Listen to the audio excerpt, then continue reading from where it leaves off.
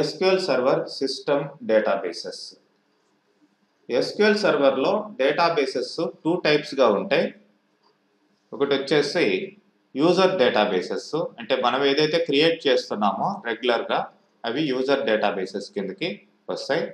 అంటే మనం ఈ ఎడుసాఫ్ట్, ఈ అడ్వెంచర్ వర్క్స్ ఇవన్నీ కూడా యూజర్ డేటాబేసెస్ మనం క్రియేట్ చేసుకునేవి.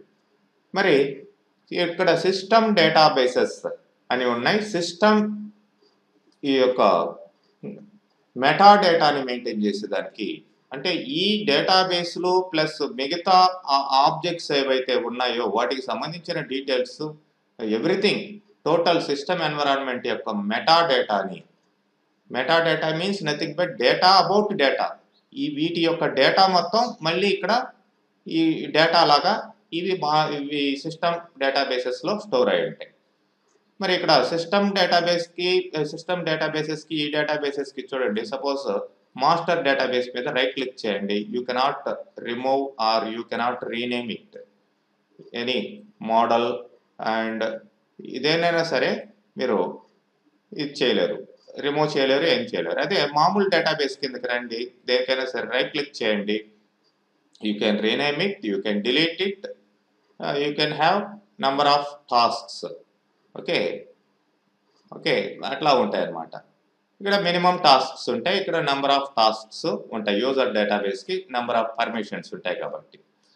మరి ఇక్కడ ఈ సిస్టమ్ డేటాబేసెస్ లేకుండా ఇక్కడ మీరు ఏ యాక్టివిటీ చేయలేరు. వెరీ వెరీ ఇంపార్టెంట్ అనమాట సిస్టమ్ డేటాబేసెస్. సో వాటి సపోర్ట్తోనే మనం రెగ్యులర్ యాక్టివిటీస్ చేయడం జరుగుతుంది. బై డిఫాల్ట్ ఇక్కడ మీకు 5 టైప్స్ ఆఫ్ డేటాబేసెస్ క్రియేట్ అయి ఉంటాయండి. ఫస్ట్ మీరు సిస్టంలోకి డేటాబేస్ ఇంజిన్ స్టార్ట్ అయ్యి లోపలికి రాగానే కంపల్సరీగా ఈ 5 డేటాబేసెస్ అనేటివి ఒక ఇన్స్టాన్స్ అనేది, SQL సర్వర్ ఇన్స్టాన్స్ అనేది ఒకటి వచ్చిందంటే దాంట్లో కంపల్సరీగా ఇవి ఉంటాయి. అయితే మనకు కనిపించేది ఈ 4. ఈ రిసోర్సెస్ అనేది మనకు కనిపించింది, హిడెన్ అనమాట. అది బ్యాక్గ్రౌండ్లో అది దాని వర్క్ అది చేసుకుంటూ పోతుంది, అది కనిపించదు. మనకు కనిపించేటివి ఈ 4 కనిపిస్తూ ఉంటాయి. ఓకే, మరి ఒక్కొక్క డేటాబేస్ కూడా ఒక్కొక్క పర్పస్ కోసం ఇవ్వడం జరుగుతుంది. మరి ఇవే ఈ 5 కాకుండా ఫర్ ఎగ్జాంపుల్ రిప్లికేషన్ కాన్ఫిగరేషన్ అనేది పెట్టామంటే ఇక్కడ డిస్ట్రిబ్యూషన్ డేటాబేస్ అనేది కూడా ఒకటి క్రియేట్ అవుతుంది, అది కూడా system database. And reporting services మనం క్రియేట్ చేసామంటే అప్పుడు ఎక్స్ట్రాగా మళ్ళీ ఇంకొక 2 డేటాబేస్లు క్రియేట్ అవుతాయి. అదే రిపోర్ట్ సర్వర్ టెంప్ డేటాబేస్. మరి ఈ యొక్క డేటాబేస్లో ఈ సిస్టమ్ డేటాబేసెస్ యొక్క పర్పస్, ఒక్కొక్క దానికి ఒక్కొక్క పర్పస్ అనేది ఉంది. అదే మాస్టర్ డేటాబేస్ మీరు తీసుకున్నారనుకోండి, the master database stores all the system level information of and SQL server instance. మీరు SQL సర్వర్ ఒక ఇన్స్టాన్స్ క్రియేట్ చేశారంటే total information, system level information, not database level, system level. అంటే server configuration settings కావచ్చు, login settings కావచ్చు, linked server information కావచ్చు, startup procedures, file locations, user databases, వీటికి సంబంధించిన main data మొత్తం కూడా మాస్టర్ డేటాబేసెస్లో మీకు ఉంటుంది. మీరు ఒక మాస్టర్ డేటాబేస్ని ఇట్లా తీసుకొని దీంట్లో టేబుల్స్ కూడా యాక్సెస్ చేసినారంటే, అంటే మీరు టేబుల్స్ ఏమి ఇచ్చేయకండి, దీంట్లో ఉండే ఫీల్డ్స్ మీరు గమనించవచ్చు. జస్ట్ ఇవి చూడండి, సర్వర్ నేము, ఇట్లా ఇన్స్టాన్స్, ఇట్లా ఈ వీటికి సంబంధించిన ఇన్ఫర్మేషనే ఉంటుంది. యూజర్స్ వాటికి సంబంధించిన ఇన్ఫర్మేషనే ఉంటుంది. You can select the data, you can view the data if exist. Suppose చూద్దాం దేంట్లో డేటా ఉందో చూస్తాం. ఇట్లా మీరు ఆ యొక్క ఇన్ఫర్మేషన్ని మాస్టర్ డేటాబేస్లో చూడొచ్చు. దానికి దేంట్లో అయితే ఏ టేబుల్స్లో అయితే డేటాని మెయింటైన్ చేస్తుందో ఆ టేబుల్స్ మనకి ఇక్కడ కొంతవరకు డేటా కనిపిస్తుంది. అన్ని డేటా ఇక్కడ సిస్టమ్ టేబుల్స్ ఇవ్వలేదు. మొత్తానికి మాస్టర్ డేటాబేస్ అనేది కీ అనమాట. సపోజ్ చూడండి ఇక్కడ CPU, ఈ హై లెవెల్ కనెక్షన్స్, వీటికి సంబంధించిన కంప్లీట్ ఇన్ఫర్మేషన్ మెయింటైన్ చేసేది మాస్టర్ డేటాబేస్. సో ఇది లేకుండా మీ సిస్టమ్ని స్టార్ట్ చేయడమే కుదరదు.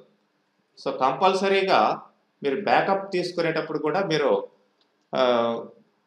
మాస్టర్ డేటాబేస్ని కంపల్సరీగా తీసుకుంటారు.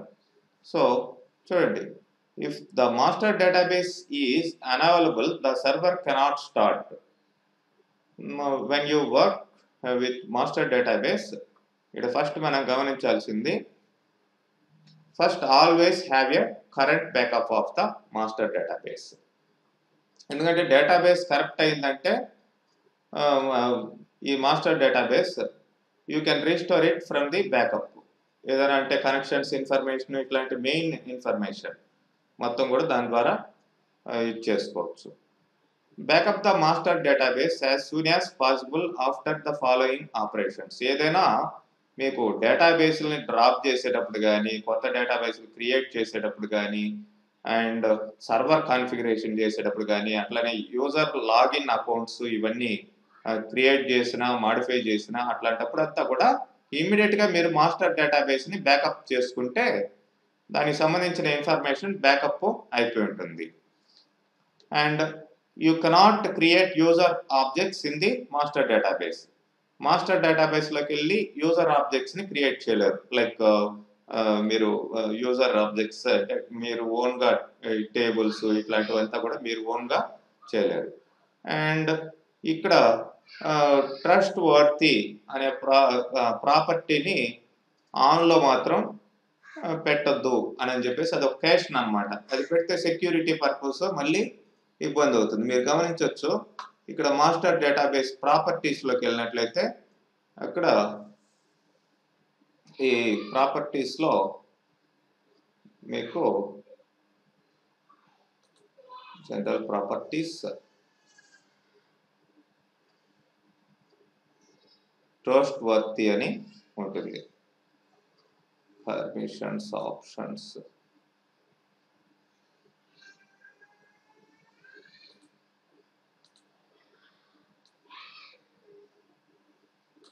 దీన్ని ఎప్పుడు ఫాల్స్గానే ఉంచాలి అని చెప్పేసి అంటాడు. అది సెక్యూరిటీ రీజన్స్. ఓకే, అంత దూరం మనం వెళ్ళాల్సిన అవసరం లేదు. సో ఇవి మెయిన్గా మాస్టర్ డేటాబేస్కి చెప్పుకోవాల్సిన పాయింట్స్. నెక్స్ట్ వచ్చేసి ఎంఎస్డిబి. ఎంఎస్డిబి వచ్చేసి ఇది used by SQL server agent. ఎందుకంటే మీరు జాబ్ షెడ్యూలింగ్ కావచ్చు, అలర్ట్స్ కావచ్చు, హిస్టరీ మెయింటెనెన్స్ కావచ్చు, లేదంటే ఏదైతే మీరు ఈ మెయింటెనెన్స్ ప్లాన్స్ అంటే లాస్ట్ క్లాస్లో చెప్పిన లైక్ డేటాబేస్ మెయింటెనెన్స్ ప్లాన్స్ కావచ్చు, క్లీనింగ్ కావచ్చు, ఇట్లాంటివి మొత్తం ఈ జాబ్స్ ఏవైతే ఉన్నాయో, ఈ మెయిలింగ్ చేయడము, ఇట్లాంటివంతా కూడా ఈ యాక్టివిటీస్ మొత్తం కూడా ఎంఎస్డిబి డేటాబేస్లో స్టోర్ అవుతాయి. సో ఇంతకు ముందర మనం చెప్పినట్లుగానే లాస్ట్ సెషన్లో ఇదే మనం డేటాబేస్ బ్యాకప్స్ తీసుకున్నా, రీస్టోర్ చేసినా అంతా కూడా ఇక్కడ టేబుల్స్లో స్టోర్ అయి ఉంటుంది. చూడండి, బ్యాకప్ ఫైల్స్, బ్యాకప్ గ్రూప్స్ ఇదంతా కూడా ఈ ఫైల్స్ లెక్క ఇక్కడ మెయింటైన్ చేయడం జరుగుతుంది. అట్లనే restoration, history, everything. So what are the regular jobs we are doing, all the events goes in regular activities under all goes in MSDB database. మరి ఈ MSDB డేటాబేస్ ఏం చేస్తుందంటే అదే jobs and alerts, database mails, ఇట్లనే service broker, backup రీస్టోరు, ఇట్లాంటివంతా కూడా ఇది maintain చేస్తూ ఉంటుంది ఎంఎస్డిబి. ఇది కూడా ఇంపార్టెంట్ థింగ్ అనమాట మీకు మాస్టర్ డేటాబేస్ తర్వాత మీకు మోడల్ డేటాబేస్. దాని పేరులోనే ఉంది, this is the model to all other databases and this is the template to other databases. And if you create any objects in this particular database, automatically those objects will reflect into new database when you create user database. అంటే ఏదైనా create చేశారనుకోండి model డేటాబేస్లో, ఆటోమేటిక్గా అది ఒక template లాగా use అవుతుంది మిగతా డేటాబేసెస్కి. ఫర్ ఎగ్జాంపుల్ నేను ఇక్కడ మోడల్ డేటాబేస్లో ప్రతి డేటాబేస్కి కూడా ఒక టేబుల్ రావాలి అనుకుంటారండి. టేబుల్ ఇంకా వేరే వేరే ఏవైతే మీరు అన్నిటికీ కామన్ ప్రతి డేటాబేస్ ఏదైతే క్రియేట్ చేయబోతున్నారో యూజర్ డేటాబేస్ వాటికి అన్నిటికీ కామన్గా నాకు కొన్ని కావాలి. సపోజ్ టేబులే అనుకుందాం. నేను ఒక టేబుల్ని క్రియేట్ చేస్తున్నాను. That is suppose number and it is the type integer and suppose name it is the type nchar something ఇట్లా ఇచ్చాను. దీనికి ఒక శాంపిల్ అని పేరు పెడతాను. ఓకే, సో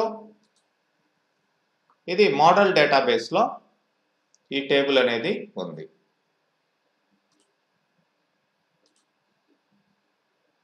సో మనం క్రియేట్ చేస్తాం. ఈ మోడల్ డేటాబేస్లో ఉంది కాబట్టి ఇప్పుడు మామూలుగా యూజర్ డేటాబేస్ ఏదైనా క్రియేట్ చేయండి. For example right click new database, నేను డేటాబేస్ నేమ్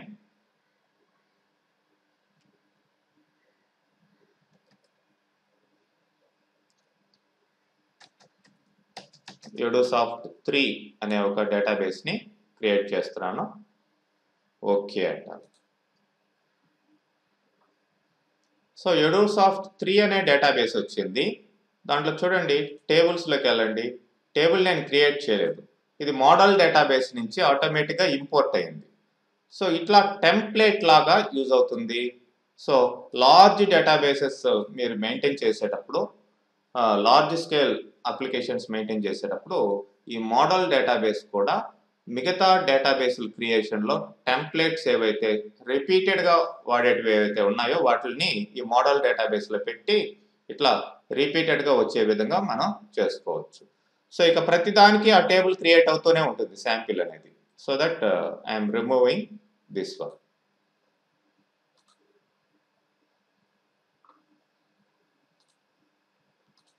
సో ఇక మీరు మోడల్లో లేదు కాబట్టి ఆటోమేటిక్గా ఇంకో కొత్తది ఏది క్రియేట్ చేసినా సరే దాంట్లోకి రాదనమాట. సపోజ్ ఇది రిమూవ్ చేస్తాను, ఈ డేటాబేస్ని మళ్ళీ క్రియేట్ చేస్తాను.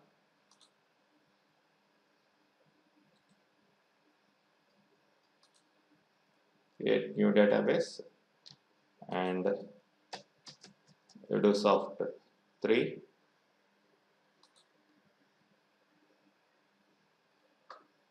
ఈ డేటాబేస్ అయితే వచ్చింది, టేబుల్స్ మనకి ఏవి రాలేదు. ఎందుకు? మోడల్ డేటాబేస్ నుంచి ఆ టేబుల్ని తీసేసాం కాబట్టి. సో అది ఒక టెంప్లేట్ లాగా మిగతా డేటాబేసెస్కి యూజ్ అవుతుంది model database. And next one is temp dB. ఇవి టెంపరవరీ వేరియబుల్స్ లేదంటే కర్సర్స్, ఇట్లా రో వర్షన్స్, ఇండెక్సెస్ సంబంధించిన డేటా, ఇవంతా కూడా టెంపరవరీ వర్క్స్ ఏదైతే ఉన్నాయో మీరు చేసే రెగ్యులర్ యాక్టివిటీస్ అవన్నీ కూడా టెంపరవరీగా టెంప్ డిబిలో స్టోర్ అవుతూ ఉంటాయి. ఇది ఎప్పటికప్పుడు ఎక్స్పైర్ అయిపోతూ ఉంటుంది. ఓకే, దీన్ని మీరు బ్యాకప్ తీసుకోవాల్సిన అవసరం లేదు, ఎందుకంటే ఇది పర్మనెంట్ కాదు. ఎప్పటికప్పుడు ఇది చూడండి, SQL Server recreates the temp database every time it starts. Okay, అంటే ప్రతిసారి SQL Server start అయినప్పుడల్లా temp dB అనేది కొత్తది క్రియేట్ అవుతుంది. కాబట్టి temp dB is not mandatory to take backups. Okay, you cannot back it up or restore it. Backup చేయలేరు, restore చేయలేరు, అట్లా అనమాట. నెక్స్ట్ రిసోర్స్ డేటాబేస్ వచ్చేసి hidden database.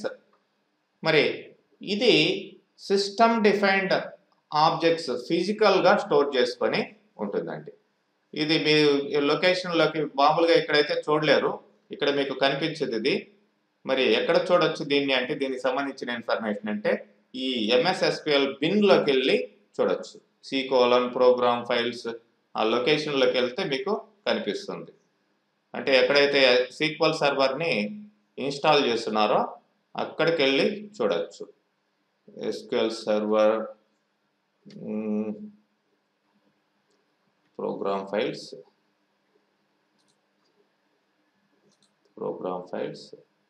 SQL Server Developer Edition, MS SQL. దీంట్లో బిన్లో ఇక్కడ మీకు ఈ యొక్క రీస్టోర్కి సంబంధించిన ఇన్ఫర్మేషన్ ఉంటుంది.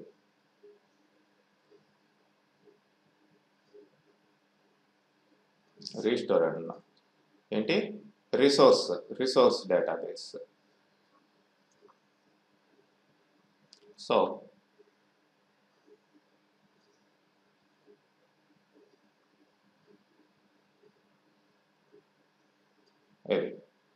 Resource system, resource log files, ఇట్లా ఇవంతా కూడా ఈ రిసోర్స్ డేటాబేస్ ఈ లొకేషన్లో స్టోర్ అయి ఉంటుంది. ఓకే, మామూలుగా అయితే ఇక్కడ నుంచి మీరు చూడలేరు. మరి ఈ రిపోర్ట్ సర్వర్ అనేది ఈ డేటాబేస్ ఇప్పుడు అవుతుందంటే రిపోర్ట్ సర్వీసెస్ మీరు ఎనేబుల్ చేసుకున్నప్పుడు అప్పుడు ఆటోమేటిక్గా ఈ రిపోర్ట్ సర్వర్ అనేది ఈ డేటాబేస్ యాక్టివ్ అవుతుంది, వస్తుంది మీకు. మరి రిపోర్ట్ సెక్యూరిటీ, దీని job scheduling, running jobs, notifications, history ఇవంతా కూడా ఈ రిపోర్ట్ సర్వర్ డేటాబేస్లో ఉంటుంది. దానికి సంబంధించిన టెంపరవరీ డేటాబేసే మనకి మామూలుగా ఈ టెంప్ డిబి ఎట్లా ఉందో రిపోర్ట్స్కి మళ్ళీ ఇట్లా రిపోర్ట్ సర్వర్ టెంప్ డిబి అనేది ఉంది. That is also temporary for report services అదనమాట.